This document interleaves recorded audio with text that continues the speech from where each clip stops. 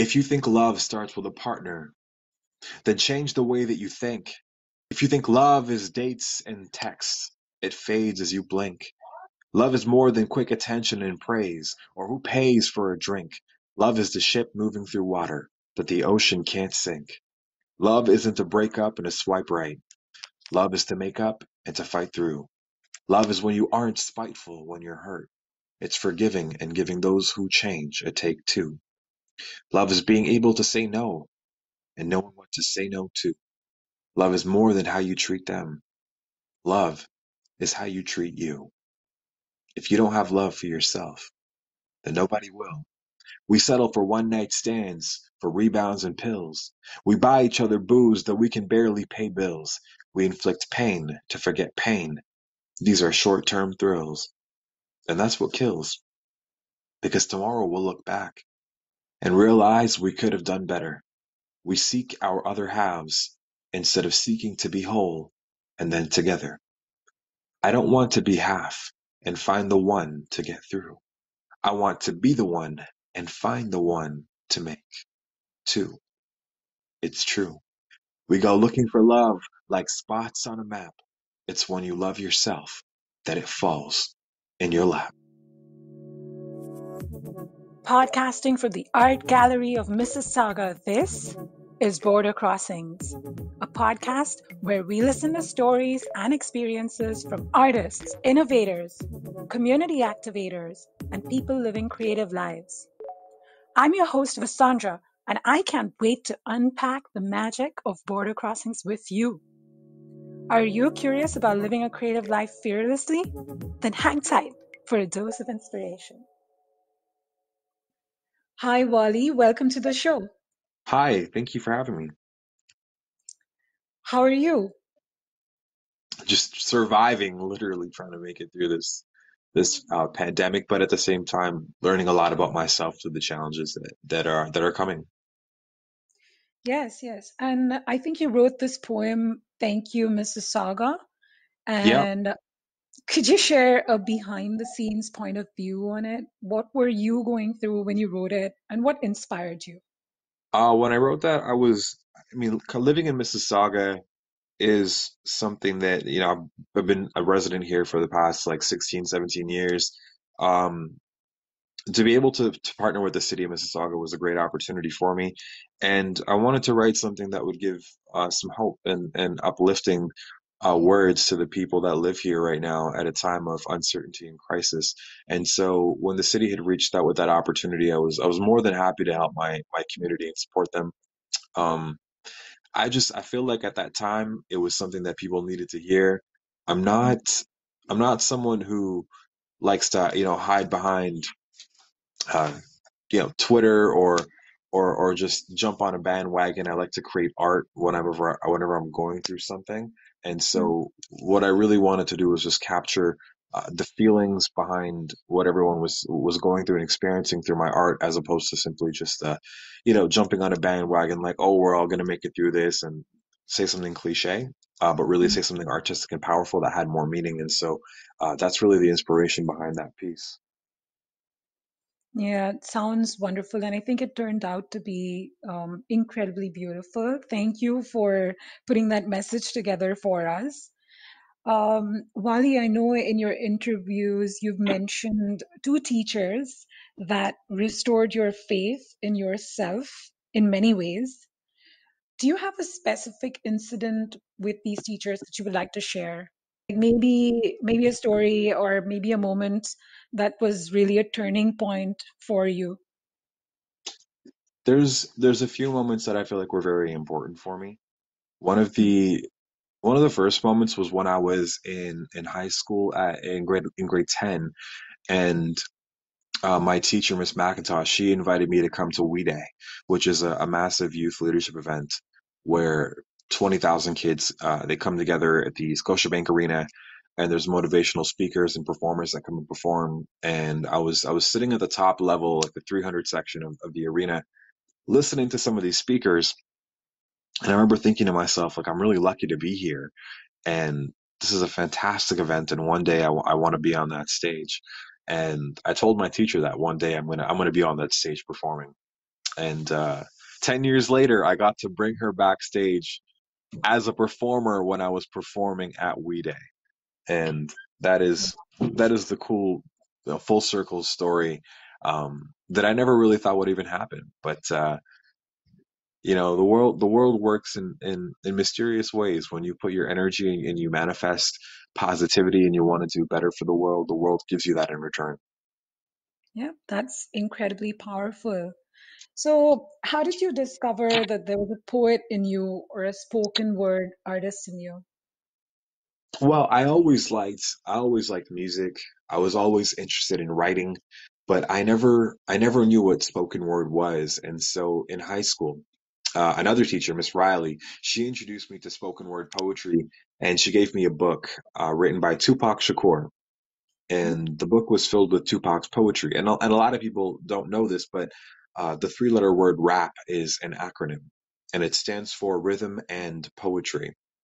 Hmm. So poetry and hip hop and rap are very interconnected. And so I was a big fan of rap music, a big fan of Tupac, and reading his poetry in this book really inspired me to try to just challenge myself to write my own, even though it was something that I had never truly considered before. And so that's when it started. And I remember writing my first poem in grade 11 in Miss Riley's English class and sharing it with the students in my class. And I was so scared, and it was my first time ever sharing anything personal. Hmm. But I got up there in front of 30 students, and I shared my first poem, and it was nerve-wracking, but it was also a very powerful moment for me to step outside of my comfort zone, and I never looked back after that. Do you still have that poem with you? I would have to, oh, I was like 9 years old. I'd have to find it, but I did write it. It's in a Word document somewhere. Do you remember the theme or like what was it about? The theme was about personal narrative, so I was talking about some of the things that I had dealt with growing up as a teenager, growing up with immigrant parents, Hmm. coming from a strict South Asian family, and just my own experience with what my parents wanted for me, Hmm. uh, compared to what I wanted for myself, and dealing with trying to fit in and being cool and popular in high school. That's the biggest priority for kids, right? So that was Yeah. really the gist of it. I can definitely connect the dots from that point in your life to now when you're still kind of, able to articulate your current situation and, put that through into a poem or words that can actually perhaps inspire people. And, it just sounds like it comes from the most authentic space for you. So I'm keen to know what inspires you the most. Um, what inspires me the most is to be able to be a role model for the kids that need it, because I never had a role model growing up. Hmm. When I was younger, I was the oldest out of my family, and so there was a very there was a very strong emphasis placed on my parents that I had to lead by example for my younger siblings.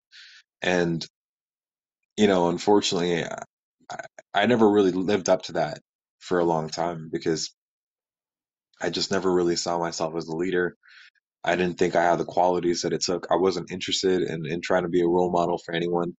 But I think the main reason for that was because I never really had strong mentors and role models in my life. And me and my parents, although I love my parents, we were butting heads on a lot of things, right? Like they wanted me to, be a lawyer or a doctor, and I wanted to pursue my art. They didn't understand it very much. They thought I was wasting my time. And because we were at odds for the majority of, my younger years, I never really felt like I could relate to them or try to, you know, share my Yeah. experiences with them. Like they just wouldn't understand it. And so for me to be a role model to anyone else was a difficult thing to think about. But it was Hmm. one that I knew that I had to be, because if I had power and potential in the words that I was sharing, and if I had a powerful message to share, that Hmm. people would listen to that, and maybe it could change someone's life with what I had to tell them. And so I think eventually what ended up happening, what was really important for me, was to realize that I had the power to change someone's life with the words that I share and with the poetry I create. And if I've been given that talent, then I want to use it for the right things. And that starts at home. And so really just convincing my parents that what I wanted to do was bigger than myself, and to start by just being a better brother, being a better son, and then looking at being a better friend and being a better role model for people in my community. And I think, when you put your head in the right in the right state of mind, um, good things happen. Good things happen. I faced a lot of challenges, right? Like growing up with, immigrant parents wasn't easy. Growing up in a low social economic neighborhood wasn't easy. Growing up, we saw, you know, drug dealers in the lobby of our building, right? We saw people you know, who lived a lifestyle that quite honestly just wasn't the right way to live, Mm-hmm. and when you grow up in an environment where that's like your reality, and people get arrested in your neighborhood like on a daily basis. um you either become part of that, or you want to be better than that. And I wanted to just rise up and be better than that, seeing that happen. And so I think that was like my main motivation, to just keep pushing and trying to be better. Yeah, and that takes a lot of courage. So thank you for putting in that effort. Talking about, creating your work, I'd like to know what your process is like. I know people go through hardships in life, but they hardly ever kind of sit down and, write a poem about it or write about it. So what's your process like really? It sounds like all of your work comes from a space of, rising above your environment and creating something that you probably can't even see in front of your eyes. So how do you go about doing this whole thing?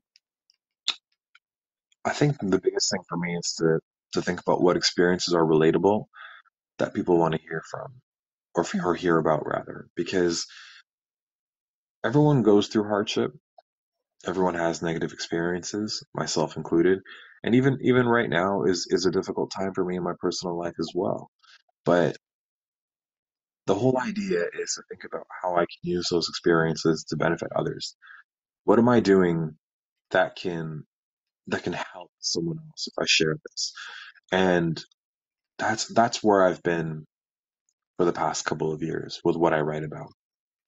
It's not about, oh, I need to write something because it's a trendy topic, it's gonna get a lot of views. I want to write something that speaks to people, that Mhm. speaks to the hearts and souls of individuals, right? Like when you're going through a breakup, for example, like the poem that I shared in the beginning, that is an example of something that I feel like needs to be shared with people that are going through something similar, and they need a message of just loving themselves. And that's why I wrote it, because I've been in that situation where it's hard. It's hard to think about, moving forward and being with someone else and loving yourself for who you are, when you've just gone through this horrible breakup, and you're angry, you're resentful, you feel like you wasted your time. But it's a message that needs to be heard, and it's a message that people need to remember. And I've gone through that experience, and I know what that hurt is like, and so that's why I want to share my words, and hopefully, spare someone else of that pain, and just give them a small reminder that they'll get through it if they love themselves. I think those are the simple moments that can really benefit people. Right. Wally, could you share a few lines from your favorite work? Yeah. Apart from the poem that I shared in the beginning, Hmm. one of the poems that I've written that I'm really proud of is a poem about masculinity, Hmm. and it's called "Dear Future Son." And Hmm. so this is this is a few lines from uh, my poem about my future son. To my future son, when I was a kid, I was told that big boys don't cry. That instead of expressing my emotions, that I should lie, hide behind a mask to get by, conditioned to believe that I should be one of the tough guys and put on a tough guise. It's not a surprise that innocence dies at the age of 10. Or maybe it's just that pop culture lies to us then, because we've got our eyes on a TV, mesmerized by the men who reinforce patriarchy and hypermasculine trends. I had friends get bullied for wearing pink, because in fourth grade, the color of your shirt could make you stink. And in 12th grade, you were a little girl if you didn't drink. It's sad to see the way society thinks. My son, being a man doesn't mean being aggressive. You want big biceps, but a big heart is so much more impressive. And honestly, some of these bodybuilders are a little excessive. And young kids wanting that makes me so sad, because why would anyone want to be a balloon animal so bad? That's a little bit of my poem, the first half. Well, it tempted me to change my mind, and I feel like listening to the whole poem now. Would you mind sharing? Sure, I'll share the rest of it. Thank you. It's okay, son, I've been there, and I understand. Even Jim Carrey will tell you it's easy to get by wearing masks. We live in a society that makes it so hard for young kids growing up who don't know where to start. I see the consequences of families that split up and get torn apart, so I won't let my child give his mother a Father's Day card. We live in a world where rappers pay women to get naked in videos for more promo. The intent is tapping that girl while double tapping her photos. And sex makes a boy a man, but gets a girl labeled promiscuous, though. And boys won't say they love each other unless it's followed by no homo. But I want to teach my son that if he argues with a woman, he doesn't have to raise his voice or raise his hand to treat a woman like he would treat his daughter, and learn respect as a man, to love his mother through old age and do whatever he can. But first, I need to ask myself, is that the man that I am, to lead by example? Because in this day and age, we get consumed by the tricks up the media sleeves, misguided by the information we receive. Reality TV and the movies we see have become the basis for what we believe. Unfortunate that power is used to mislead, and that the young can't always understand the things they perceive.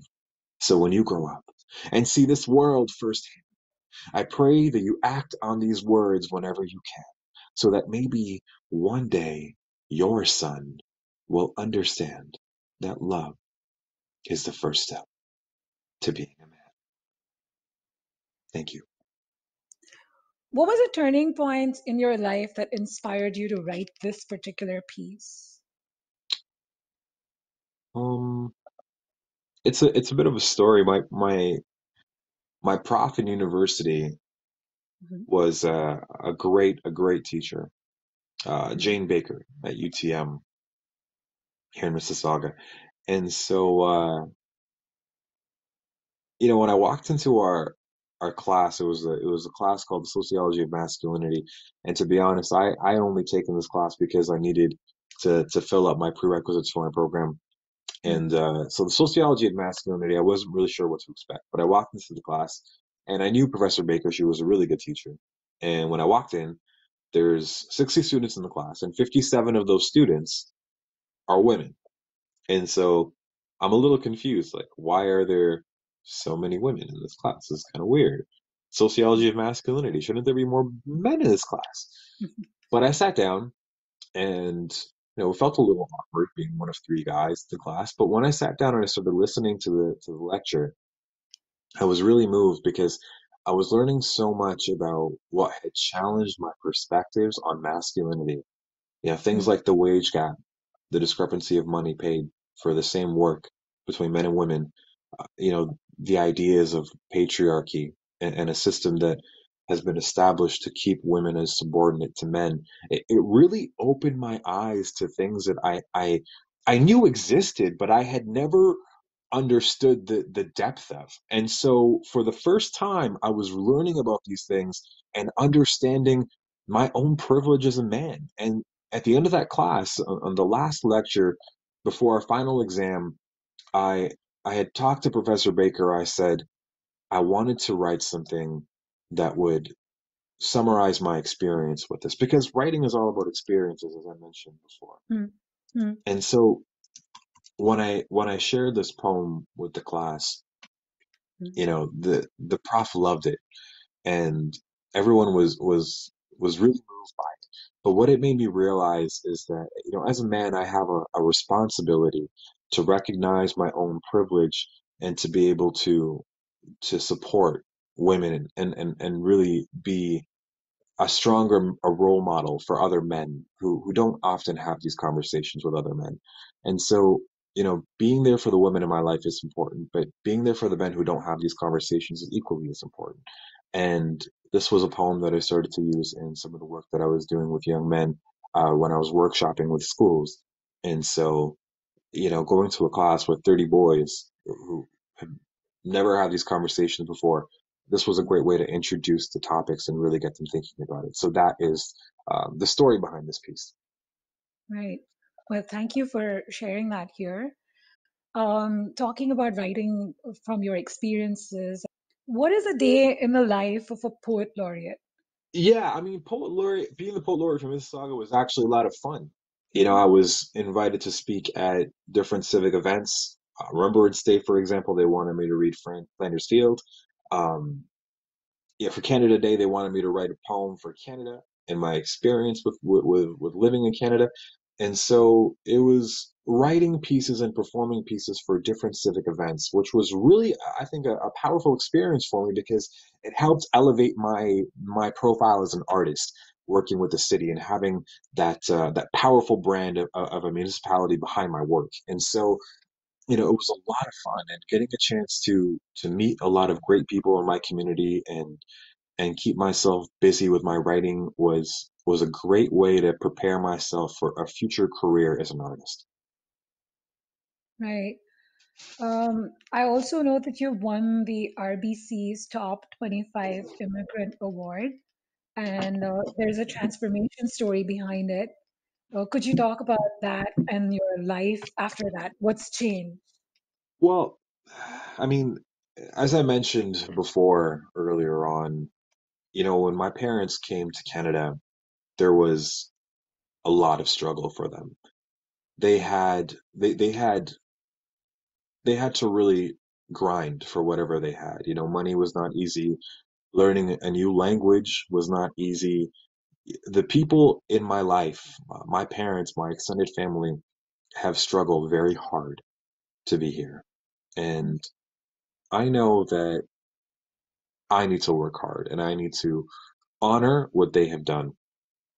And so, I think for me, one of the big things that I really felt this award was for me was that I remembered that me being here in Canada and getting this award was thanks to so many other people that made this story possible, you know, and to be able to really honor my parents and to think about all the struggles that we went through and even all the some of the arguments that we had over time, right? Like them not understanding my career path and yeah. So, I think just to be able to honor my parents and to be there was a really powerful moment for me.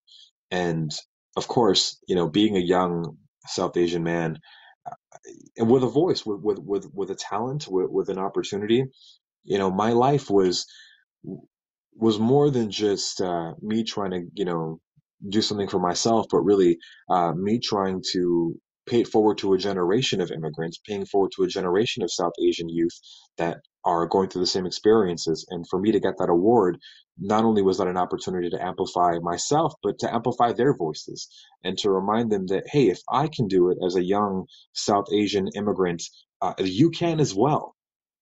And so I think really that was the biggest moral of the story for me, that there's going to be other young kids who are going to see this and think, Wali did it. That means I can too. And, I came from a tough neighborhood and I came from an at-risk background where I was getting into trouble and I needed something to get me out of it.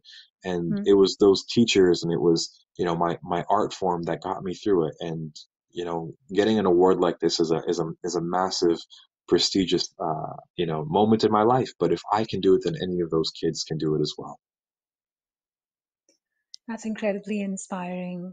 Wally, what is your message or advice for new and emerging poets and spoken word artists who aspire to be like you? You know, I just want kids to share their stories with the world. You know, I all I ever wanted was to be able to be heard. You know, it wasn't about having a massive platform or winning awards or being famous. I wanted to be heard. I Yeah. wanted to be true to myself and what I was experiencing. And I just want kids to be able to do the same. I want these you know, young kids in Mississauga that I see in the streets, that I see, in the park and the basketball courts that I go and play at, before COVID, obviously. Um, I want them to be able to have an opportunity to share their voice. And one of the biggest things that I'm proud of in my life that I got the chance to do was last year, Mm. I partnered with the City of Mississauga, and we got to organize the first ever Mississauga Youth Poetry Slam in our community's history. And Mm. we had over 200 people be a part of it. We had 25 poets. All of them were young poets from the community share their work, and it was a powerful moment because I never had that when I was younger. We Mm. never had something that the city of Mississauga put together where young kids could share their poetry at, and to be able to provide that for a group of young people was honestly, it was the best feeling ever. It was better than performing in front of a 10,000 people audience. It was being able to lay the groundwork and provide the seeds for what was going to become a powerful movement in the future in my community, where there were young people that were going to carry this forward, and there was going to be more people sharing their stories and being comfortable and being themselves and sharing their stories in front of other people. That was a powerful moment for me. There were 16-year-old kids that got up there and talked about Islamophobia and talked about bullying and what their experiences were. That was Mm. powerful, and I wish I had that opportunity growing up as a kid. But there are people who have that opportunity now, and so my advice is to take those opportunities when you see them, because people like me never had them. And so, what's challenging is going to help you grow, and these are the opportunities that will challenge you and help you grow, and take them when you can. Yeah.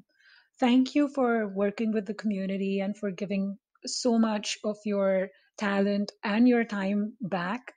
I know you shared you're going through a tough time personally. I hope for you that your art form, just like every other time, helps you rise above. And I hope that something awesome comes out of this for you. Thank you. I really appreciate this. Thanks for joining us on this episode. This podcast is an extension of the Border Crossings Project, a community engaged arts project funded by the Ontario Trillium Foundation, the Ontario Arts Council, and the City of Mississauga. Do you have a story to share with us? Are you living a creative life out there on your own? Well, I'm keen to hear from you. Write to me at agmconnect@mississauga.ca.